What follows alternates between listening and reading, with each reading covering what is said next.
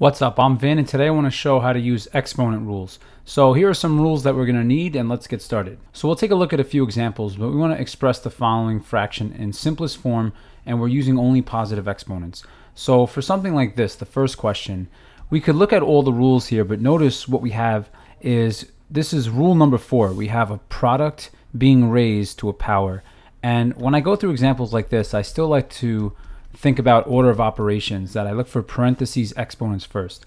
So I'll show this one in a lot of steps, but the first thing we're doing is 4 to the third times t to the third, and let's make that neater. So this is t to the third over, and then we have 2t to the third. So right away, before we start simplifying, I notice that t to the third is going to cancel. And then what we could do here is we have 4 times 4 times 4, which is 64, and 64 divided by 2 is 32.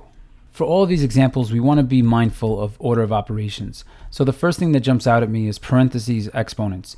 So that's going to correspond to the sixth rule over here, that we have a to the negative 1 to the third power. So this starts off, we have 2 times a to the negative 1 times 3 makes negative 3. Don't fall into the trap of doing 2 to the third power, because this 2 is not inside the parentheses with the a to the negative 1. So now we have this over, we have negative 10 times a to the fifth. And now what we could do here is we could divide the top and bottom by 2. Just know that the part with 2 over 10 is technically equal to 2 over 2 times 5. And I could put a times 1 on top, and notice I'm left with 1/5. So I could cancel this out and make a 1, cancel this and make a 5. And now what we have is, we have 1 on top, and then we're going to have a to the, and notice this rule here, rule number 2, when we have a to the b divided by a to the c, we could write it as a to the b minus c. So I could say a to the negative 3 minus 5 like this, and we have over negative 5 on bottom. So just be mindful here that we did combine this one and this one using the second rule. So now from this step, what we're going to do is just simplify. We've got a to the negative 3 minus 5 is negative 8 over negative 5. But the directions were to write everything in terms of positive exponents. So anytime you have a to a negative power, you could write it as 1 over a to a positive power. So that means we're going to leave 1 on top, and we have negative 5 on bottom, and we could send the a down as a to the 8th power. That's going to get rid of the negative 8 by sending it down.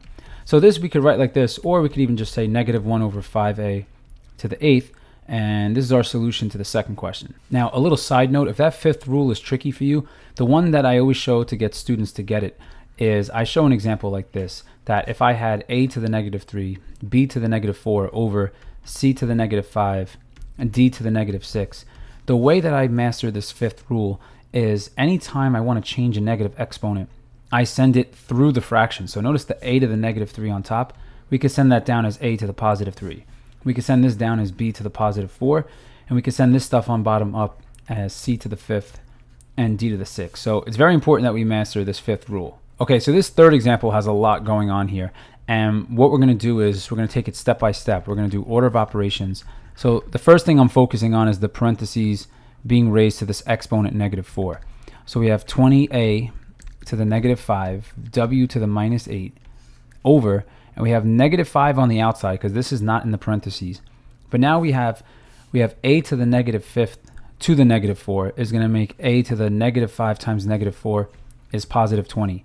And then we have w to the negative 1 times negative 4 makes positive 4. So that brings us to this step. But now what we're going to do is we could divide the top and bottom by 5. If we do 20 divided by 5, that's 4.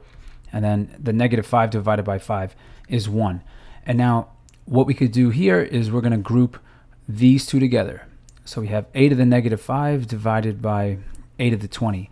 So we'll just go ahead and write this next line. We have 4a to the negative 5 minus 20. And then we have w, so this is the next group, to the negative 8 divided by w to the 4 is going to give us w to the negative 8 minus 4 like this. And all that's left on bottom now that we combine this is 1. But notice there's a negative 1 attached, so we'll include the negative 1 in our denominator. But now to simplify this, 4 divided by negative 1 is negative 4. So this is equal to negative 4, and we have a to the negative 25, and then we have w to the negative 12. But if we want all positive exponents, just imagine this is over 1.